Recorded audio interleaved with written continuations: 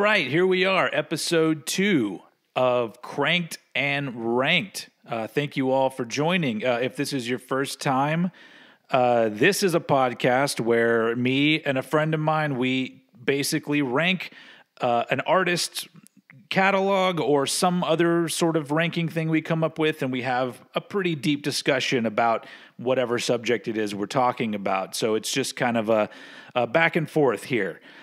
So you've got me. My name is Steven. I have a YouTube channel called Old Head and a podcast which is on this same podcast channel, but it is also called Old Head, talking about rock and metal and whatnot. And my good friend, Mr. Eddie Sparxx, he also has a YouTube channel where he does rock and metal related videos and other sort of, it seems more comedy. I'll let you talk for a second. I suppose I kind of took a more meme kind of format with mine. Mine's a little more faster tempo, bam bam bam. Whereas what I like about Steve with Old Head is that it gives me a moment to just sit back and have a nicer, just talky kind of video instead of my kind of thing going on. I usually use like a green screen and stuff, and I throw in a lot of wacky editing. But yeah, as of recently, I haven't got my green screen, unfortunately. It's at my grandparents' house, and with the COVID thing, I didn't want to cause anything like that. So at the minute, my videos are a little more stripped back, but they still have that kind of wacky atmosphere a little bit. But yeah, that is me. I am cool. Eddie Sparxx. Cool, yeah. And you can go if you're listening to this on a podcast, go to YouTube, look up Eddie Sparxx, look up Old Head Podcasts, and go and look at our shit. So I'm gonna wrap up our introduction pretty quick because I figure after the second episode we can dispense with the introductions. If you don't already know us, you should have been listening since the beginning. But Eddie is 22. I am 42. We generations apart. He's from the UK. I'm from the US. We're taking our different perspectives on this music, and basically that's what's making this interesting for you, the listener. So today we're going to tackle another pretty big band. Last time on the first episode, we tackled Nirvana. So we decided to go to the complete opposite end of the rock and roll spectrum. And we're going to be talking about the classic glam, hard rock, heavy band. I don't know exactly what to classify them as. I guess some people would just say hair metal. But we're going to be talking about the discography of Mötley Crüe, ranking all their albums. For better, for worse. But so let's jump right into it. Well, I guess as we did last time, we talked about where we came in on the Mötley Crüe story as fans. And I honestly didn't become a Mötley Crüe fan until Dr. Feelgood came out in 1989. That was the first time that I really started listening to them. Prior to that, I remember seeing the video for Too Young to Fall in Love when they're doing like karate shit in it. And I think I'm probably saw Smoking in the Boys Room and stuff like that on MTV, but none of it really like clicked with me until I heard the song Dr. Feelgood. And so that's when I came into the thing, and I've kind of been a fan of them ever since. How about you, sir? Again, just like last time, kind of showing my age here, I got on the Mötley Crüe train a little later into my, being a rock fan and stuff. But the first two Mötley Crüe songs I ever heard were Looks That Kill from the Guitar Hero 5 soundtrack and Too Young to Fall in Love, which is on the Grand Theft Auto Vice City soundtrack. So I had a much more, modern day introduction than perhaps maybe like seeing the videos on MTV or reading them in magazines. I just kind of discovered them through finding out, oh wow, this is what the 80s sounded like. This is fucking rad. I was there's a little story that I'll get into later in the podcast, but yeah, when I elaborate on one of the songs. Cool.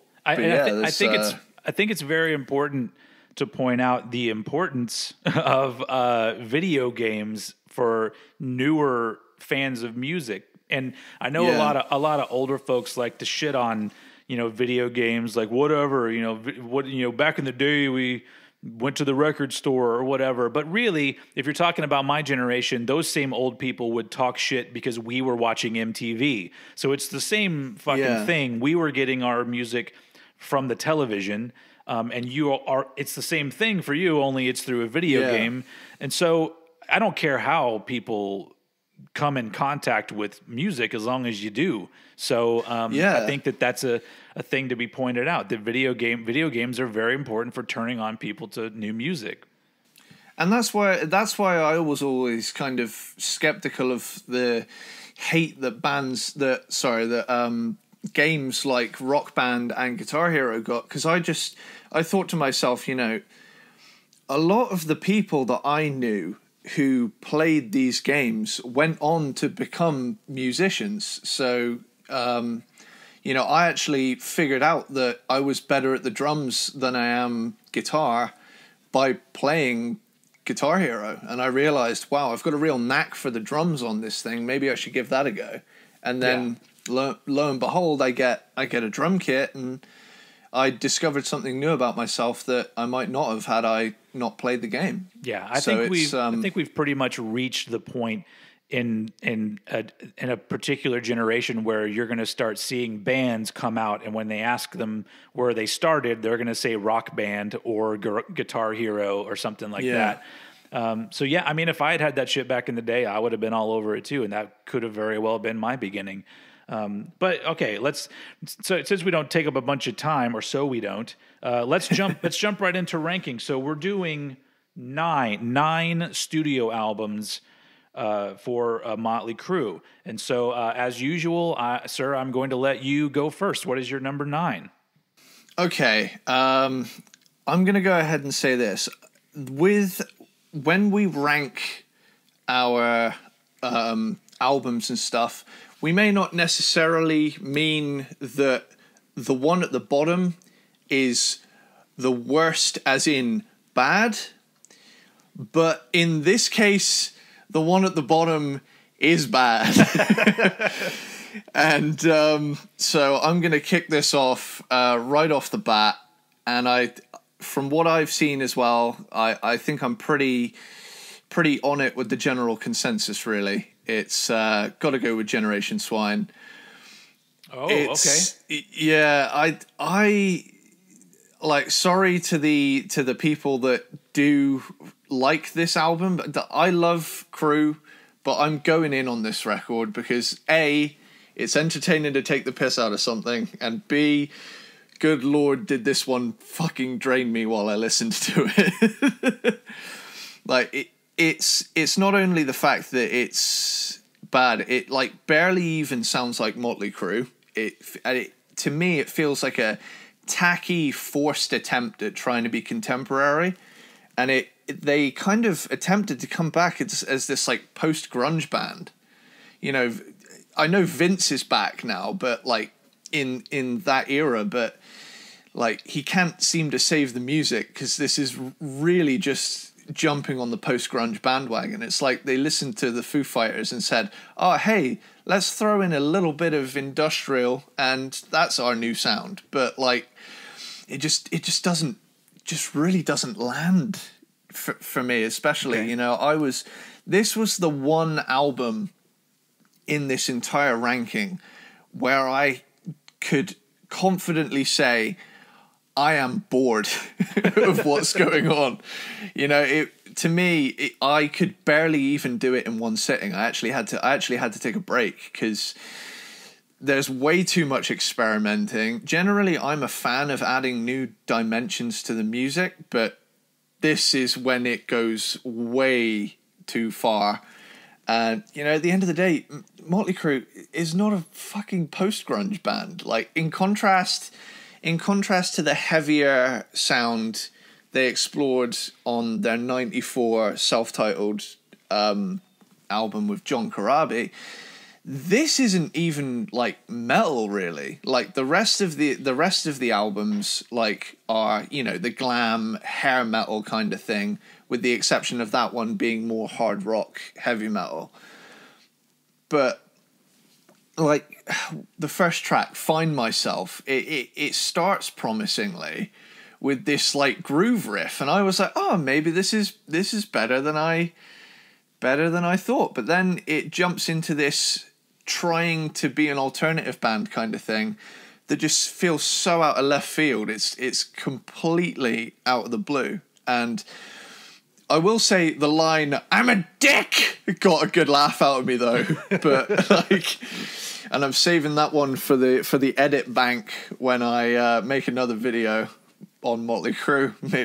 Maybe in context with maybe Vince doing something shady. Yeah, he's done a few of those, but but yeah, it just moving on through the track list, you know, Afraid, it feels like the band heard Foo Fighters and a little bit of Ministry and said, let's do that. Track 3, Flush, is what someone needs to do with this album. you know, track 3, and I'm already bored. You know, it's a meandering 5 minutes of like not really going anywhere. I was thinking, you know, what the hell happened in 1997 for this to have been made? You know, it's Generation Swine, the title track, another song I barely got through. I honestly had to remind myself that this was the Crüe at points, because this record is just so fucking weird. And usually I can appreciate weird albums, especially stuff like, you know, Mr. Bungle jumping around with different genres and stuff. But this is precisely how not to do it. Like, they might as well have just changed their name, because this really isn't the same band. Like, the fact that the band without Vince Neil sounded more like Mötley Crüe than this album does, to me at least, is like, I sound so fucking harsh on this one. I've never ripped an album to shreds like this before. That's all right. We had a total love fest on the last podcast, so we need to have a juxtaposition here. But yeah, like I was saying, I might sound harsh, but the 90s were not kind to glam bands. But this album is a legitimate 80s renowned metal band from the 80s making the most generic 90s rock they possibly can. And like, by the 5th track, Confessions, I was yawning just about every 4 bars. Like, a lot of these songs could have been way shorter. Beauty tries to sound like a pop rock 9 Inch Nails and falls flat on its face. Like, listening to this after Theatre of Pain, I didn't listen to the albums in sequence. I went at them randomly so I could, so I wouldn't get too attached to one era. So I thought, I'll do one of their 80s, I'll do a newer one, and jump back between the two. But good lord, like, Theatre of Pain is supposed to be a messy album. I dare anyone to listen to this album and try and fucking hold a candle to how much of a mess Theatre of Pain must be compared to this fucking thing. Yeah. You know? Like, this album, honestly, is 50 minutes of what is happening. You know, by this point, I had completely zoned out. I had completely tuned out. And then Glitter starts. And you know what's fucked up? This is the most Mötley Crüe sounding song yet to my ears. And it sounds fuck all like Mötley Crüe. And it could be just the synths conjuring up a little bit of what the synths are doing. They're conjuring up a little bit of Home Sweet Home energy. But yeah, again, anybody out there tries to bring the energy back up, but just really misses the mark once again. Let Us Pray, I will give this album one redeeming quality. The song Let Us Pray is the only redeeming song. Its groove is reminiscent of the previous album, and I will admit, Vince's scream work on here sounds gnarly as all hell. Certainly not a go-to Mötley track, but this does stand out like a gemstone in a river of shit.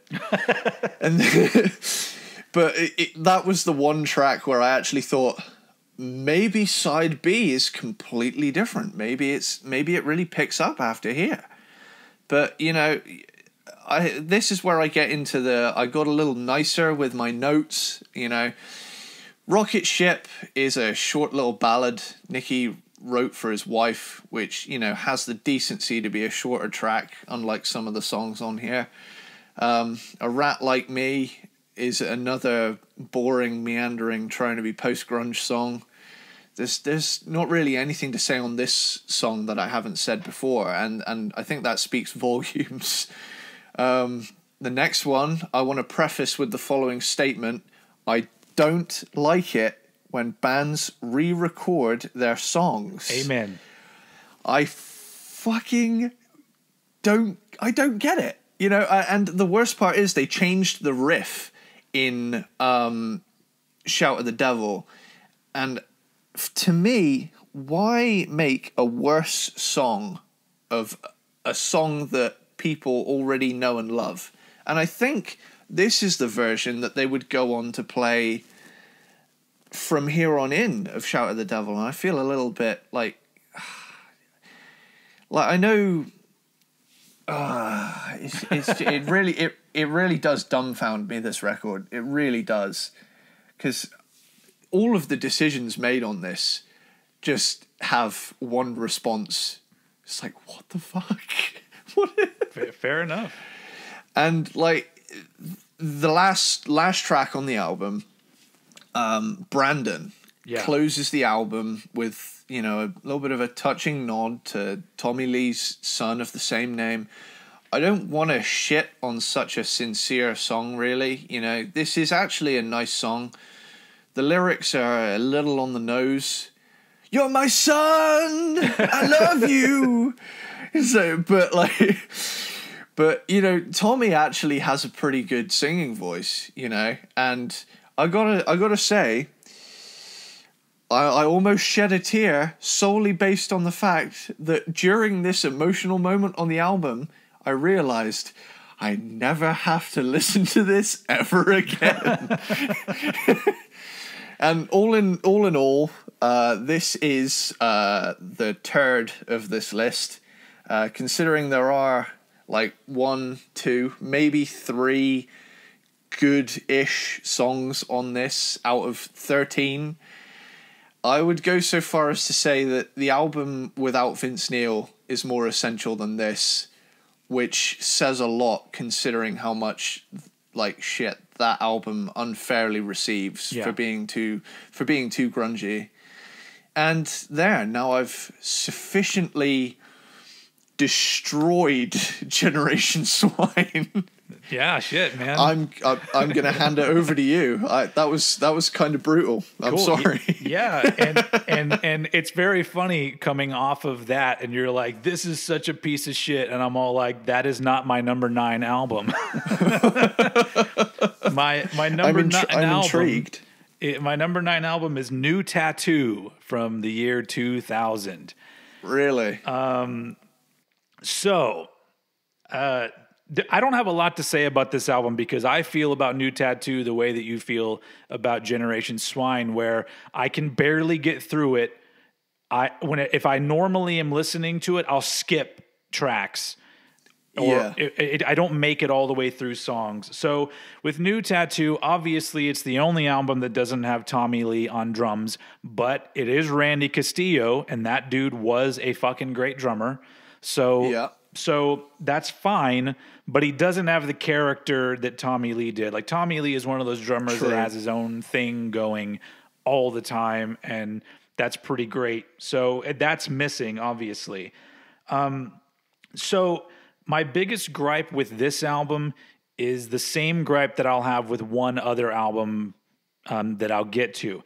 And that's that there's a co-writer on many of the songs who was also or is also in the band 6 a.m. with Nikki Sixx. And almost every song I hear that's got this, I can't remember his name, but every song that his name is on is shit. Like, it's It is like rock music written by somebody who doesn't really understand rock music, so they have a template and they're just like, I feel like this is what rock and roll sounds like. And so the riffs are all really regurgitated from other shit you've already heard a million times, and lyrically, and I could probably point the blame at Vince Neil too, but I think Nikki Sixx does a lot of lyric writing, but I don't know. It's just forgettable song after forgettable song, and it really just does feel like, if you look at the track, I had it pulled up here to look at the track listing, like track names: Treat Me Like the Dog I Am, First Band on the Moon, Punched in the Teeth by Love, and then of course you have like Hollywood Ending, Fake, Porno Star. It's almost like the band wrote down song titles and then handed them to somebody and said, "Here, can you write songs to fit these song titles? Thank you." And I can see that, yeah. And it's just it's just so uninspired. And I'm going to piggyback off of what you were talking about with Generation Swine, because this was the album following that. This to me feels like a band backpedaling a lot, and that to me feels less genuine than a band that just is being surrounded by all this different music that they were probably listening to, and they were trying to incorporate all of these other things into their music. Like, even though you could say they tried too hard to incorporate, industrial elements or grunge elements or whatever, that's the shit that was going on. And so it feels more natural than, oh shit, we got to write something that sounds like Mötley Crüe. Can anybody help us? And so it just doesn't feel genuine. And the one thing that I wrote down with my notes that I think sums it all up is that New Tattoo is the rock and roll album equivalent of a shrug. Like, it's just like, okay, here you go. Yeah. Here's an album. And so, yeah, without digging into particular songs, because, especially the title track, New Tattoo, holy shit, that's bad. But it's just a lot of things that I don't know. If you want a Mötley Crüe album and this is the only one you got, it's fine, but that's it. It's literally, it survives only on the fact that 3/4 of Mötley Crüe play on it. Like, that's absolutely it. And so it's very boring. So there you go. My 9 is New Tattoo.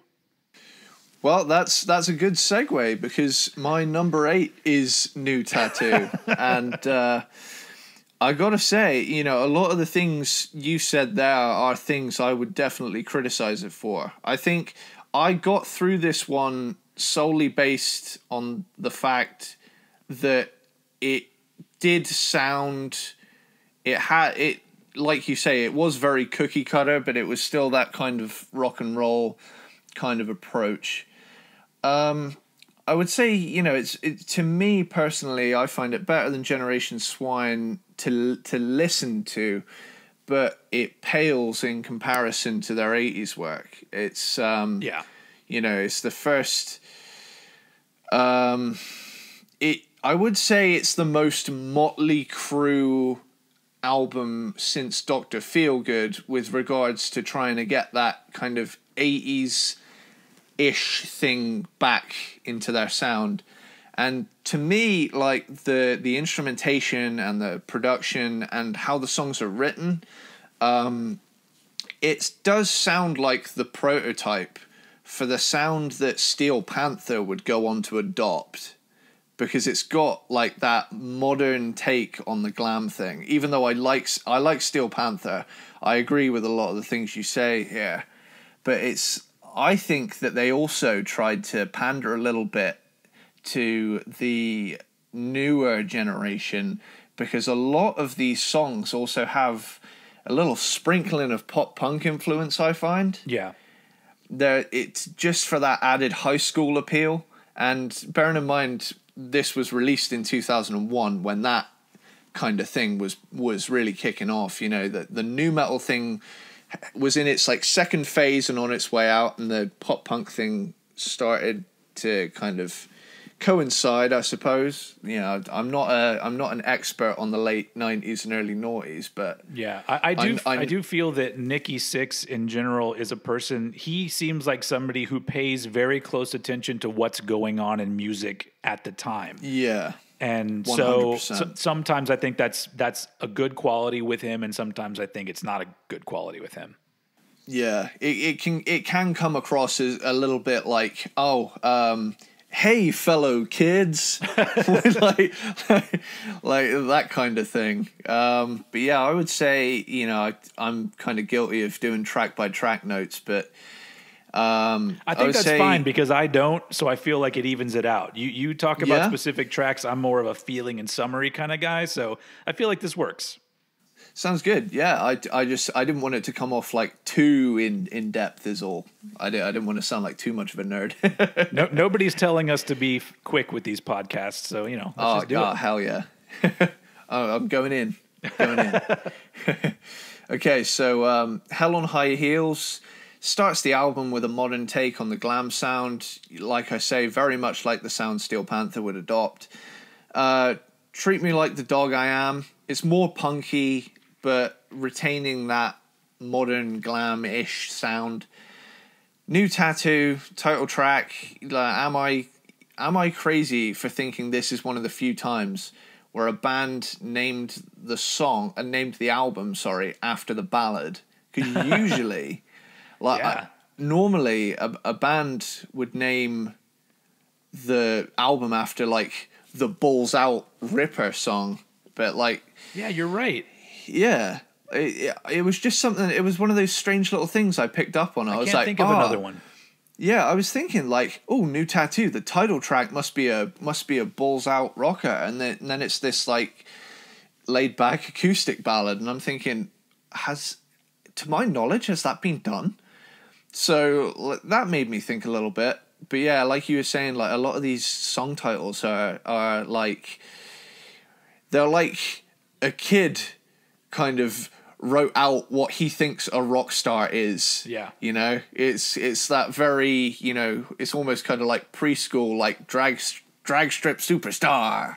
That's almost like, that's almost like something a kid calls himself in a racing game when he plays it when he's a kid. Yeah. It's like, yeah.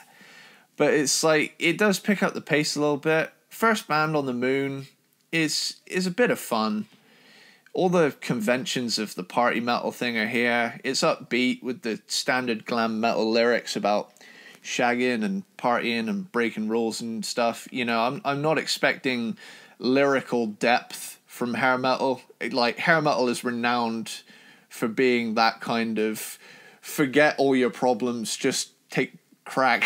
You know? so yeah, She Needs Rock and Roll is what I would consider the stripper song of the album. You know, those like kind of pour some sugar on me kind of grooves. They always use them in like TV and movies for those kind of scenes. They always have that down kind of. Yeah, I don't know if that's something I've picked up on myself just throughout the years, but I've always called like groovy. Groovy glam riffs, stripper riffs for some reason, and it's something I've never been able to let go of.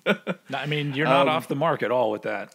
Yeah, it's like punched in the teeth by love, like you were saying. This is like, do you know that song by Steel Panther, "Fucking My Heart in the Ass"?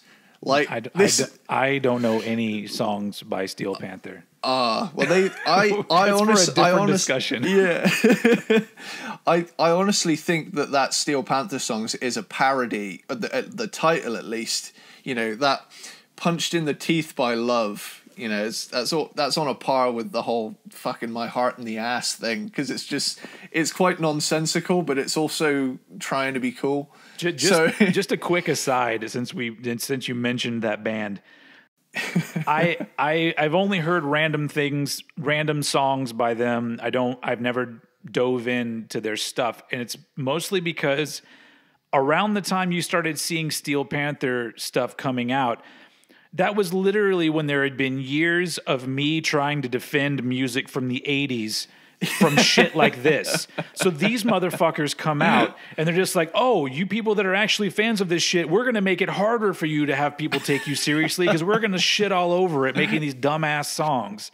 And so that's how I feel about any sort of comedy band or a band that tries to be too funny with a style of music that doesn't need anyone to be funny with it. Like, you can already laugh at elements of 80s hard rock and hair metal. So it's almost like the easiest joke possible over and over again on an album. And so I've just said, you know what? If you enjoy Steel Panther, just keep it over there. I'm fine. I'm over here. I don't need, shit to be that on the nose with my comedy. Fair enough. I would say that the combination of playing Vice City and listening to Steel Panther was kind of my gateway into glam. But that's me speaking from a 12-year-old standpoint. Yeah. So I was like, tit jokes, yeah. But yeah, anyway, like, just going back to the whole Punched in the Teeth by Love, it's a AC/DC-esque kind of chugger. It has my favorite riff so far in the album, and it does have pretty cool gang vocals. I do feel like this is the one song that could have perhaps been on Shout at the Devil, but that's a stretch with this album. Hollywood Ending, another ballad. I think they spaced the ballads out nicely on the album. It's a bit rockier than the title track. I do like the bridge section with the sitar part. I did think that was pretty cool. I guess you got to give them some credit for throwing in some ballads in there, I guess, at the time, because that seemed very not cool at the time. So yeah, that was one of the big things that those kind of bands were ripped on for years after as well. You wrote a ballad, sell out. Which is essentially the equivalent of saying you have a variety of songs on your album. That's fucking lame. Yeah. That whole. I suppose I never lived through the 80s, but like I was kind of raised on it, so I heard all of these songs and I was like, oh, this is just a slow 80s song. But I can imagine it being frustrating during the late 80s and early 90s to just be inundated with power ballad after power ballad, because it did become a big marketing ploy as well. Yeah, but I think that it unnecessarily gets flack, because if you go back, and the thing that was, I think people started to catch on, was that a band would put out an album, you would get song number one, single number one, which was an upbeat track. Single number two was usually the ballad. But if you go back and listen to a lot of these, those were really well-written songs. There's a reason why they were hits. And so, as much as, like, I don't know, take a band like Cinderella, which I'm sure we'll get to, but, when Long Cold Winter came out, I as much as I love Gypsy Road, great fucking song, but Don't Know What You Got Till It's Gone is a flat out amazingly well written song.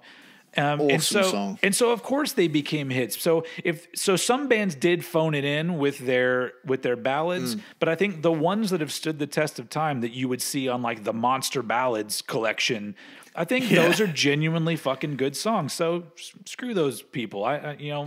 Yeah. I got room for some soft shit in my heart,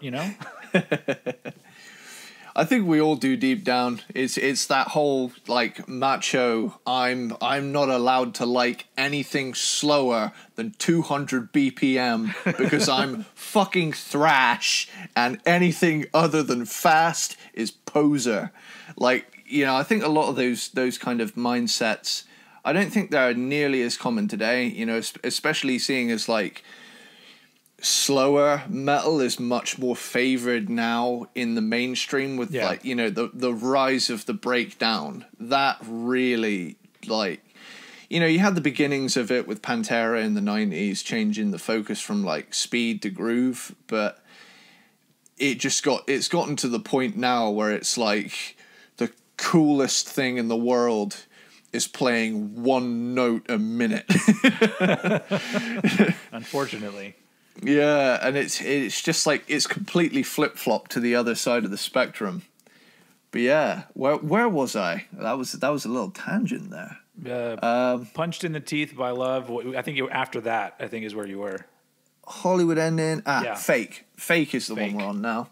The closest thing to something on the next album, because it sounds very much like something that could have been on Saints of Los Angeles.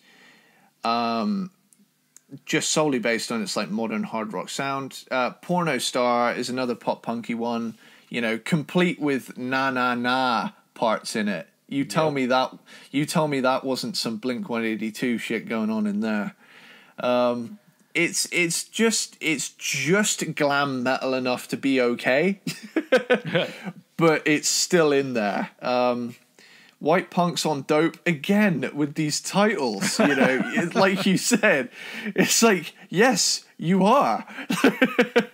and God, it closes out the record with some good time rock and roll glam that Mötley were known for, you know, breaking out every now and again, you know, but overall, this album feels like the band trying to hit the balance between winning back their fans from the 80s while bringing in a new generation. Yeah, I think to an extent it's an admirable effort, but it can't compare to their 80s work. And since you raised the issue of it being a bit disingenuous, I didn't really think about that at the time, but now you've mentioned it, you know. Well, if you're bringing on the comparison to pop punk, it makes a little bit more sense, but pop punk is such a stripped down basic form of rock music that it's easy to let it just wash over you and feel like it's nothing. You know, that's why a lot of those bands from that era, you know, aside from a few, like you don't really hear people talk about them anymore because it's just music that existed at the time but didn't last because it's so just whatever, you know, in its approach. All right, well then let's move on, I guess. So that was your number 8. My number 8 is Saints of Los Angeles from 2008. Wow. Number one thing that I'm going to have to say, because I said it for New Tattoo, Home Dude from 6 a.m. all over this fucking album, and it shows. Yeah. It shows. So if I really wanted to just sum up this album to somebody that wanted to know why I don't like it that much, it's because it sounds like if you were watching a movie and in the movie there was a fake band that was kind of supposed to be like Mötley Crüe and they wrote songs for this fake band in the movie, this is what the songs would sound like. Where it's not Mötley Crüe. It's like trying to emulate Mötley Crüe and make these songs that are the same thing with New Tattoo. They're just trying too hard to fit into some exact thing. It doesn't sound inspired. It sounds like it was a homework project.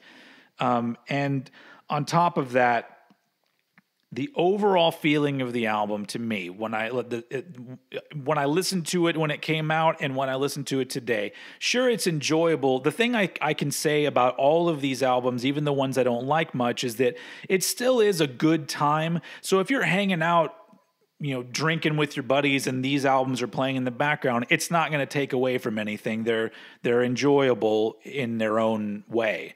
But Saints of Los Angeles sounds to me like a rock and roll album written and made for older people who no longer listen to rock and roll music. So they needed a reminder of what rock and roll music is. So all these older people who are now much more interested in sports or whatever the fuck they're interested in, but they used to be into music a lot back in the day, and they say things like that. I remember back when I was really into music. And so they hear this, and it's like just enough rock, but not going overboard. Just enough to where it's like, no, don't scare, you know, the older people. Just make it just enough rock and roll to where it doesn't offend anybody. And then it's like there's a lot of peppering in things to make it seem extreme, I guess, with subject matter and with certain words and phrases and explicit language and just shit thrown in just to make it seem like something. And I'm going to pause here for a second, though, because out of all of my griping about this album, the song Saints of Los Angeles is a fucking banger. Like, that is a great song that I think stands up with their 80s stuff. It's really good. So I almost feel like maybe they somehow wrote that song and it was so good. They're like, shit, we got to fucking throw an album around this amazing song. And then the rest of it took a lot less time and effort to put together. It's just, the songwriting's just kind of lazy. And it's one of those things where I'm struggling to get through it. And by the second half, the songs get worse. And so it gets harder to listen to as it goes on. And so overall, it's just one of those things where if you wanted a Mötley Crüe album, here you go. But there's nothing dangerous about it. Mötley Crüe, even though they get lumped in with these pretty boy kind of bands, they always seemed like dudes that were on the verge of killing each other or themselves. Yeah. And now it's just like, we're going to make an album talking about back when we used to be a really great band. Yeah. And that's how the music sounds too. But I really do think that, because I've heard some 6 a.m. and I've never really been into it, I really do think that guy co-writing stuff, I think he takes a little bit of the aggression and wind out of their sails, because maybe they don't feel so attached to it because they're not doing all the work themselves. You know, oh, that dude's name is on it or whatever. And I don't know that guy and I don't want to talk shit about him. I'm sure he's great, but that's the weak link. That is the link between Saints and New Tattoo, is that guy is a co-writer, and they're both the two worst Mötley Crüe albums in my opinion. So yeah, that's basically it. It's just as a Mötley Crüe album, it's kind of a letdown overall. I can see that. And this works perfectly because my number 7 is Saints of Los Angeles. Hey. This episode's running real smooth. I like this. But yeah, it's the last full studio album we got out of the band, and this whole album does feel like an homage to their 80s work through a modern lens, and very often it can come across as like, remember that time we were ... You know, that kind of, a lot of these songs have that. But yeah, just going into a track by track, Face Down in the Dirt, I thought was a good opener. You know, it does open like an homage to Shout at the Devil with that like kind of intro-y bit. Yeah. And then you've got Face Down in the Dirt. I think I do detect some serious vocal processing on Vince on this album. Everywhere on that album. Yeah, it sounds too clean in places. I felt like in the verses it was channeling a little bit of Joan Jett, but aside from that, you know, it is like you say, it's quite sterile of an album. That is a good word right there. Yeah, What's It Gonna Take, once again, has that modern hard rock sound, but has a tad more of that 80s hair metal tinge to it. Some of the background vocals remind me of Extreme a little bit, you know, that kind of sound going on. And it has lyrics alluding to their time in the 80s. You know, Down at the Whiskey cements this album as a love letter to the 80s. Again, Saints of Los Angeles carried these themes. Good song, you know, on this album in particular. That is a good song. Motherfucker of the Year ups the aggression a bit, keeps the modern hard rock sound going, but there isn't really anything separating this album from bands like Blackstone Cherry or Hailstorm, you know, apart from Vince Neil's distinctive voice, which I feel as though it kind of blends in with a lot of bands of that era as well. And it's testament to, like you say earlier, with Nicky being very switched on as to what's going on in rock music at the time. But I feel like they did the exact same thing with this one that they did on New Tattoo, albeit 7 years later when the sound of rock had changed again. And I do completely get what you're saying, because it does sound like an affectionate love letter to the 80s, but it also feels so modern. It's generic a lot of the time. Like The Animal in Me is a balladish track. You know, so far these songs are very solid at points, but they're not the hair metal crew from the 80s. They're a modern hard rock band. You know, this could honestly be a Hailstorm song thrown into like a compilation. Like, if you told me this was Hailstorm featuring Vince Neil, I would believe you, because it doesn't sound like that distinctive 80s Mötley Crüe. And I know, you know, it's very easy for people to turn around and say, oh, well, bands evolve and things. Right? It's like, yeah, okay. But there is also an element of, they definitely paid attention to what was popular and there's more than one album to back that up. Yeah. You know, anything post Dr. Feelgood was an attempt to fit in. Welcome to the Machine brings the pace back up. It's a energetic flurry of rock and roll. I did enjoy listening to this album, but I 100% get what you mean. And this is why it's lower down on the list than everything I've put above it. Yeah. Yeah, Just Another Psycho, another modern hard rock song. Like, the main criticism I have on this album, that it is pretty samey. The songs, I feel, are like units in themselves, where I could listen to this and be like, yeah, that was pretty fun. But like, as a whole album, I likely won't listen to this right through again, maybe once or twice in the future. But aside from that, Chicks Equals Trouble. Oh my God.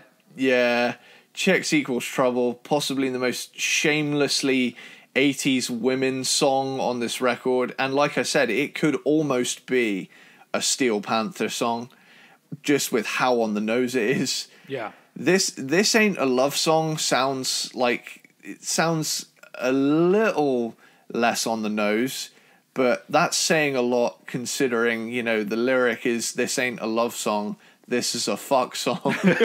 You know, and it's almost like lyrics that other bands like wrote and went, oh fuck, we can't do that. Mötley Crüe's like, yeah, that sounds good, fuck song, I like that. Yeah, it's just such a. I do think that song could have been on Dr. Feelgood, with that feel of it. Maybe with Dr. Feelgood's production, that could have been a song on that album, and I probably wouldn't bat an eye. Mainly down to like the songwriting on that one. It's probably as good as She Goes Down. Yeah, true. White Trash Circus, probably my least favorite on the album. It's the least memorable to me personally, and then the appropriately titled Going Out Swinging like brings the album to a close with its speedy riffing and police chase kind of attitude going on. But yeah, like you say, that this album is it's like it's like a, hey, here's a record you might like, old timer, you know? Yep. This is an album about stuff that we sang about back then. So yeah. Through the lens of 40-somethings. So it can come off strange, like, you know, glam is kind of known as a young man's game. It you know, with the whole attitudes and stuff, it's music to listen to on prom night, really, isn't it? Like, I do enjoy 80s glam metal, and I have had to give myself a little bit of a palate cleanser, because I listened to so much glam during my college years that I actually glammed myself out, and I needed grunge to come back to me to sober me up a little bit, because I'd fallen down this rabbit hole of everything needs to be glam. And eventually I just got burnout from it, because I just started thinking, you know, there's only so many times I can hear a dive bomb and a gated snare before I start to think, wow, I'm only listening to this genre. And, you know, I do love this genre. It is one of my favorites, and it's what the beginnings of Eddie Sparxx was founded upon. But it really is... I digress. It's very young sounding music, Yeah. for more mature guys to be playing at this point. So I think that's why a lot of glam bands are legacy acts now, because they don't play much new stuff. People go to a Poison show to hear "Look What the Cat Dragged In," you know. Yeah. You know, that kind of era. Yeah, So you do have a point, because I don't really know how much people really want to hear new music from a lot of those bands, especially the ones that were really big hair, big pyro kind of bands. There's not a lot that they could bring to the table with new material, whereas you do have other bands that get lumped in with those bands. I don't know, like, first name that comes to mind is Tesla. Tesla is a band that gets lumped in with hair bands, but they're absolutely not. And they wrote an album recently that I think's pretty damn good for, you know, old dudes writing that kind of hard rock. So I think Mötley Crüe unfortunately falls in that category, where it's like they're on that side of the line where you need youth and honest rebelliousness in order to make the music seem legit and exciting. I can't believe it's taken me this long to get to this point I was going to make. Have you ever seen that video of Mötley Crüe doing "Kickstart My Heart" live, and Vince is struggling to remember the lyric? Are you talking about Kista Maha? That one? Yeah. I got a cows. Hell be. Yeah, drive for the car. Trouble be. I can't make it through the end concert movie because of that. Because the vocals are so awful, and also obviously auto-tuned, that it's just almost like a weird tone. Instead of a man's voice, it's just more of a instead of words. And I don't know. I don't want to talk shit about the guy because he's old. I mean, I think they're all almost 60 now. I think, if not, I think Nikki Sixx is 60. And so I'm not going to talk shit, because not everybody can keep it up the way they used to. And why would somebody want to stop performing if they love performing? So fine. Yeah. But it is very laughable. Yeah. It's like, it's easy. Vince, if you're listening to this, love you, my guy. Yeah. But please try to remember the words to Kista Maha. All right. Well, on that note, let's move on to my number 7. Go for it. My number 7 is the 1994 self-titled album, Mötley Crüe, the only album with John Corabi on vocals. And honestly, I would say at this point in my list, I don't have a lot of shit talking. Like, I got that out of the way, because I do think that this album, especially in hindsight, feels honest. It feels like an attempt to sort of, to use a more modern term, rebrand yourself. And I did a podcast episode last year where I talked about bands where albums changed their vocalists and kind of changed their sound as well. And that's a good time to do it. If you're going to make a shift in tone, having a different sounding vocalist is a good time to do it. So John Corabi, first off, he sounds great on this album. He's a great vocalist, arguably a better vocalist than Vince Neil. So the big question that comes up when I ranked this album, because if this was being ranked in some sort of different ranking, like maybe albums of 94 or something else, I might have better things to say about it. But the thing that comes up over and over again is is this actually Mötley Crüe? Now, in the grand scheme of things, where the band has come full circle, come back in the fold with Vince Neil, done several albums with him, and now we're back to Mötley Crüe being the four dudes that you know. When you listen to this, it's not Mötley Crüe.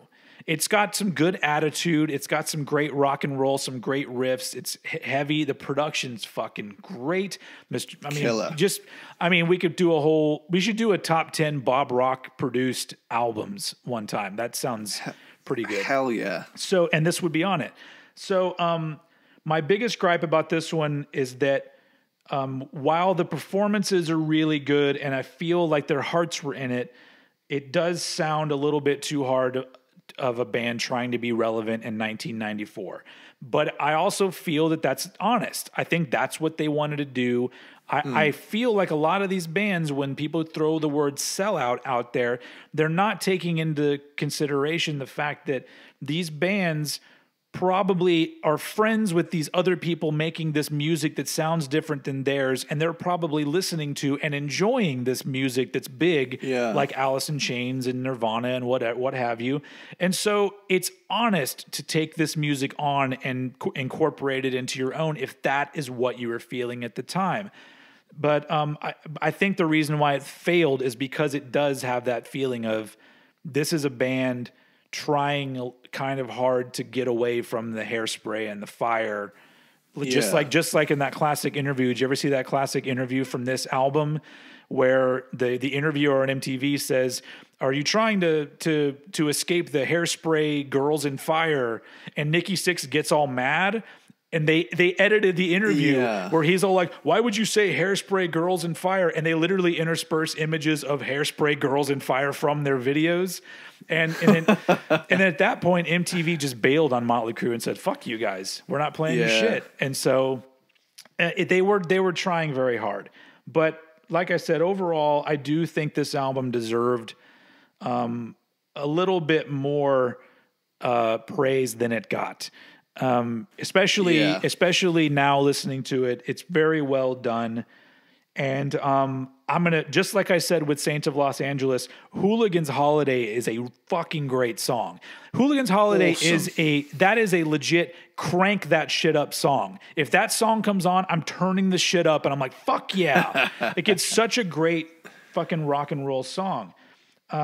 And then, so it's got good shit like that. Some of the slower, more ballady stuff, it seems a bit too serious. But I think that that's John Corabi's influence because he was a songwriter on the album. And so I don't fault them for that. The thing that I would just keep saying over and over again is it doesn't feel like a Mötley Crüe album. And so in the grand scheme of things, it's hard to rank it higher than where I ranked it. Plus, I'll wrap up my summary with this. As much as I think this is a good album, Exposed by Vince Neil is much better. So that is a reason why I think those two albums, I'm all like, I would rather listen to Exposed than Mötley Crüe's self-titled. So there you go. That's why it's at number 7.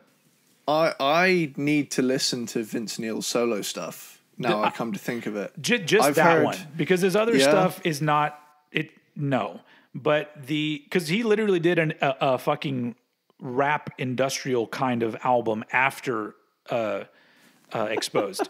But Exposed literally just sounds like a lost Mötley Crüe album. Like it could have been the album that came out after Dr. Feelgood if grunge hadn't happened. Yeah, it's a weird year for it to have come out because I know I know there's a song on it called "You're Invited But Your Friend Can't Come." I love that song. From Encino Man, one of my favorite movies. I do need to see Encino Man. You have not seen Encino Man? I have not seen Encino Man. Homework, dude. Find that movie somewhere and watch it. It is the epitome of a good time 1991 comedy that, I don't know, it's of its time, and I think it's aged very well because of the fact that it seems like it's from the 90s. And I love Pauly Shore. I don't care what anybody says. I feel guilty that I haven't seen it, and I've heard things about it. Yeah, I do it. I should. God damn it, Will. All right. So back on. Yeah. So yes, Exposed is good, but yes. So but I don't like the Mötley Crüe album as much. So, but we're not talking about Vince Neil's solo. So let's move on to your number 6. Okay, here we are at number 6, possibly my most controversial placing on this list. All right. Now, I'm ready. You ready? I think so. Number 6, Too Fast for Love. Whoa. Yep. Okay. And I've got a few points, and I want to make it very clear. I like this album. Okay. Now this is where we enter the realms of I like this, but I have my gripes. Okay. So I'm just gonna say it. The way that both Vince sounds and is produced on this album makes him sound like he inhaled helium before his vocal takes. Especially on Too Fast for Love.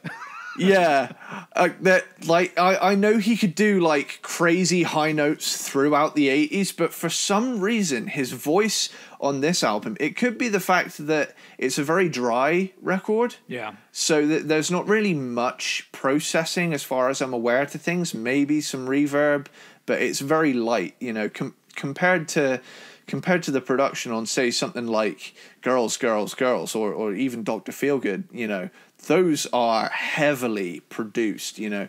This is the rawest album they have ever done. It's much punkier and drier than the rest of their work. They're a furious, hungry, and energetic band. There is no denying that. They're still kind of refining their sound at this point, and I feel as though for me it suffers the same fate as Kill 'Em All does in my head, because I'm thinking there's Mötley Crüe albums that from a production point of view will satisfy me more than this album does. And while I'm not a big fan of the album's sound, I can appreciate what is good about the record. So I'm going to go into my track by track. All right. and kind of dig myself out of the hole I've just dug myself. So the album opens with Live Wire, which is a great song. You know, it's a great opening statement for the band. That's like, fuck you, I'm here. Hello, we are Mötley Crüe. Yeah. And followed up by Come On and Dance. It's a slow groover. I like it. You know, I love the riff. I love that whole halftime chorus thing. Really, you know, considering the production, it does come off as heavy.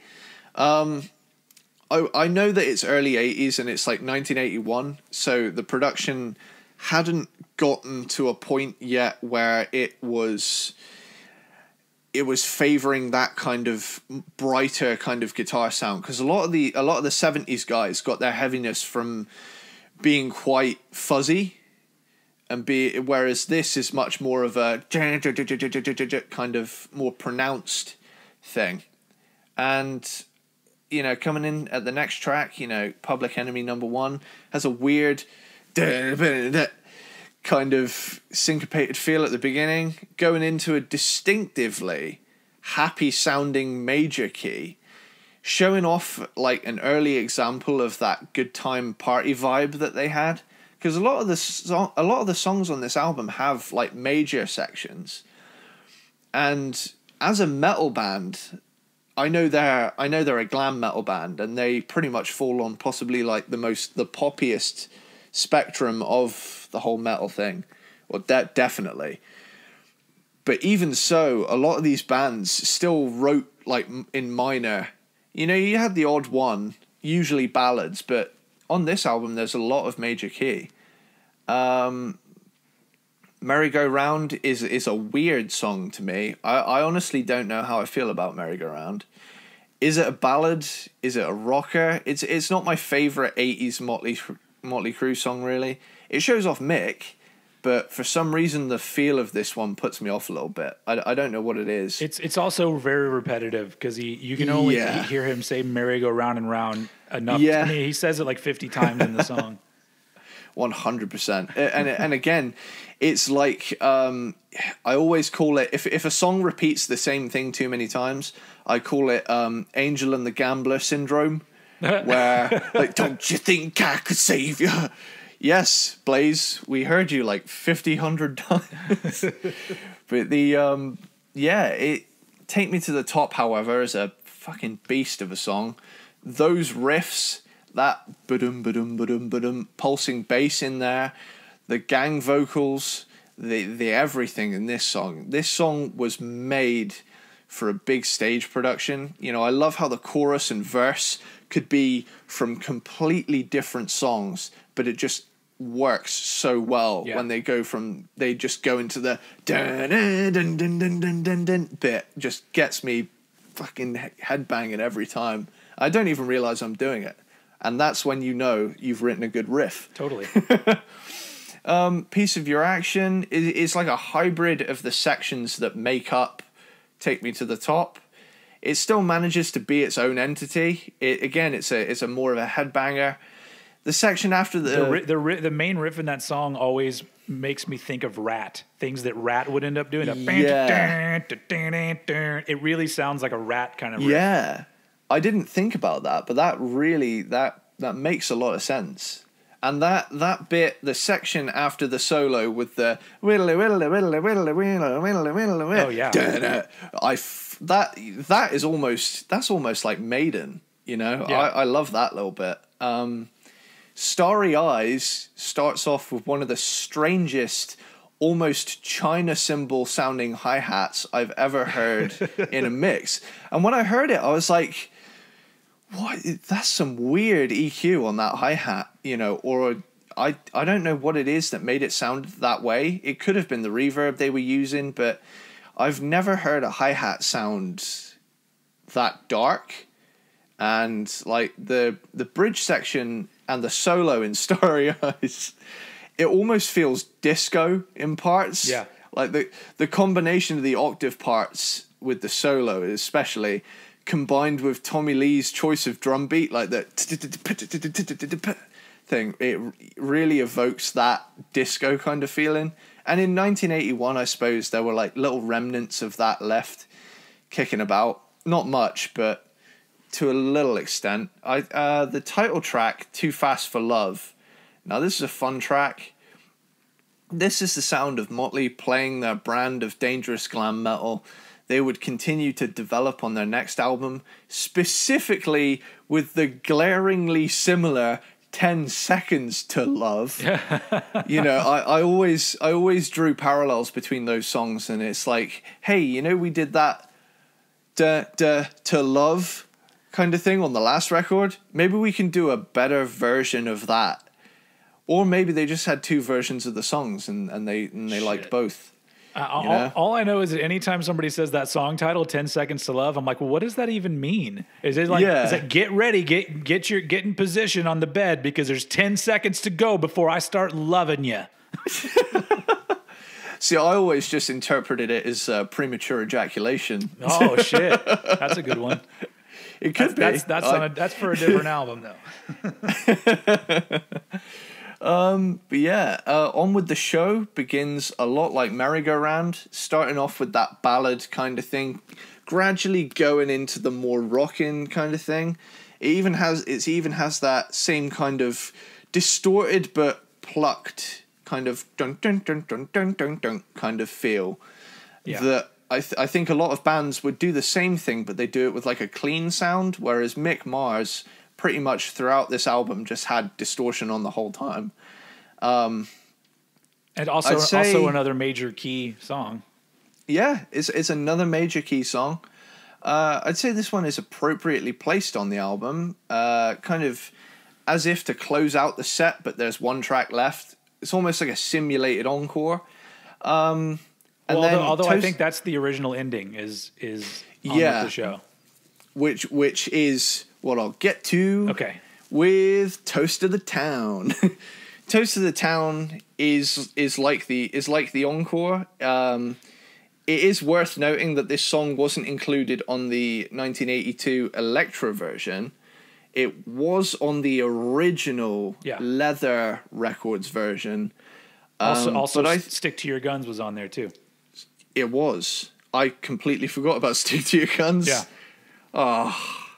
But I think both tracks work well as album closers. Yeah. Which is good for both versions. And like I said, there's a lot of major keys on this album, which they didn't do much later on. But anyway, I liked this album, but it is the least likely for me to listen to from their 80s work, pretty much based on the production alone. You know, I think the songs are great, but I've always got the little devil on my shoulder saying, some of the albums have much better production though, Will, and your ears will thank you. But I'm like, well, maybe I want to listen to Livewire. Well, I do think it's important to point out that it was a very low budget affair. I don't think that they spent very much money on that album. So I feel like maybe they knocked it out pretty quick. Yeah.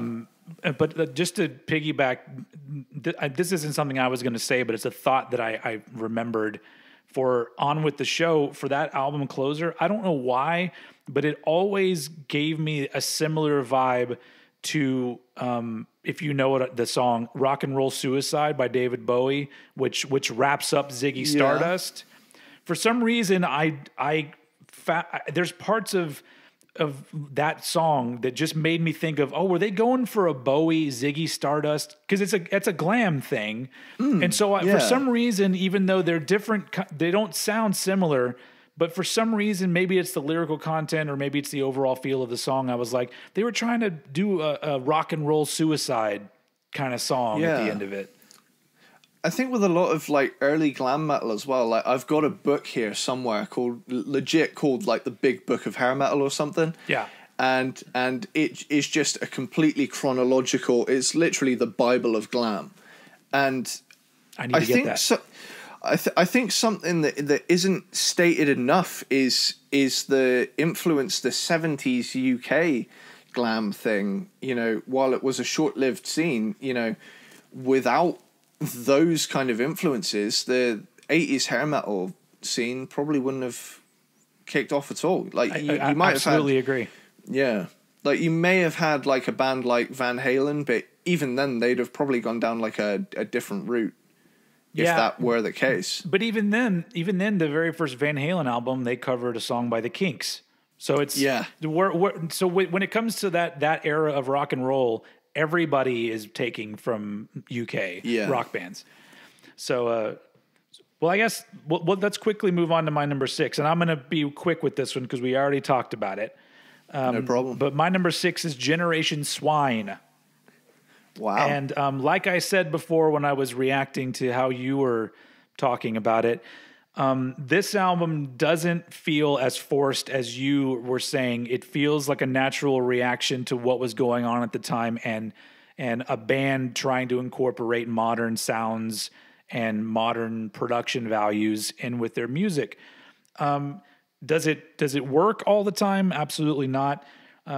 This is the funny thing about Mötley Crüe is that I love them so much. And I'd put them high up on a list of bands that I enjoy listening to. But aside from 3 of their albums, I have a lot of gripes about every album they put out. So that's very interesting to say. But I think Generation Swine is very enjoyable and complete opposite from you. Find Myself is a great opening song, I think. But I also like it when bands do things that don't necessarily fit in with where you would think they would be going. And so that's why, you know, Afraid is just a great pop song, and they, you know, it's just them playing a fucking great pop song. And the thing that I think is cool about this album is that sure, Vince Neil came back on board, but they didn't immediately turn coat and start trying to go glam metal again. There's a little bit of the vibe that the self-titled album had on this one also. And so it feels like sort of a natural progression. And so it doesn't bother me that much. But also, this is the last album when I would say that I think Vince Neil sounded relatively good as a vocalist.